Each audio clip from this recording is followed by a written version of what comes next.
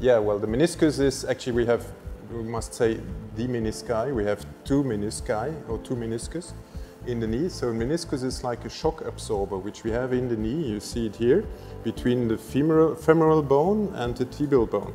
And you see, if you look at it from the side, you have one bone which is round and the other one which is flat. So there is the meniscus here in between, and we have one on the medial side, the inner side of the knee, and one on the outer side of the knee. And if you flex the knee and look at it like this, you see they are like semi-lunar, so half moon-like, and they are a shock absorber between these two bones, right? It's just like in your car where you have the shock absorbers to diminish a little bit the impact when you load one bone on the other one, right? And on top of this, they move, and we have the medial meniscus is moving a little bit less. The medial meniscus contributes a lot to the stability of the joint, and the lateral meniscus moves a little bit more in order to allow full flexion of the knee. Well, there are different symptoms. We can grossly divide between mechanical symptoms, which is like blocking, and sometimes the knee cannot really extend fully after a meniscus lesion, or you cannot flex the knee fully if it dislocates, because what happens is that one part is torn out and it blocks really the movement of the femur, and that hurts, of course. So that brings us to the other type of symptoms, which is the inflammatory symptoms, because this causes pain, it causes inflammation, it can cause swelling of the knee, and so on. Sometimes patients also feel a slight clicking, so all this, so mechanical symptoms or inflammatory symptoms. Well, there are different types of meniscus tears. First cause is congenital causes. So this means that the meniscus has not fully developed or developed abnormally during growth. That's one thing. That's something which we see often in children or in certain regions of the world. For instance, you can have on the outer side of the meniscus, on the lateral meniscus, you can have not a semilunar structure, but a full structure. We call that a discoid meniscus. And the discoid meniscus is very frequent, for instance, in Asia, where you have it up to 20% of the people sometimes, whereas in Western Europe it is very rare, where we have it in less than 3% of patients. So that's one thing, congenital lesions. The other one is types of lesions are those which occur in athletes, football players, handball players, and so on. And these are traumatic tears. And these traumatic tears, they are caused by a sudden onset.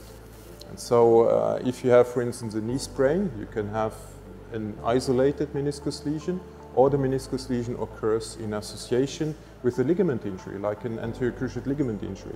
And we have meniscus lesions in 3 ACL, so anterior cruciate ligament injuries, out of 4.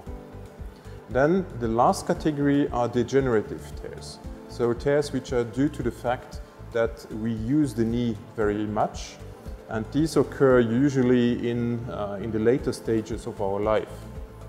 And one of the most frequent here is, for instance, the degenerative tear of the medial meniscus.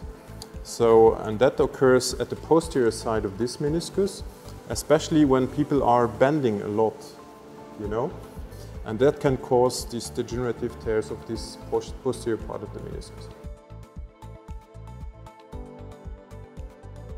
The first thing we do is we check the knee, we check if the knee moves freely, if there is some liquid in the joint or too much liquid in the joint.